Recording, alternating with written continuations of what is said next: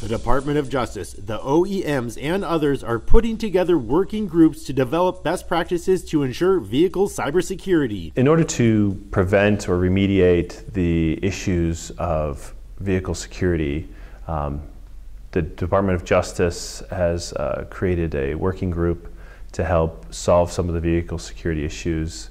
The OEMs themselves have come together to create working groups with the SAE, Society of Automotive Engineers, to help solve some of the vehicle security issues and share information amongst themselves and come up with best practices for them and their suppliers to help prevent future cybersecurity. With the upcoming autonomous vehicle revolution, I think that vehicle security and cybersecurity is even more important.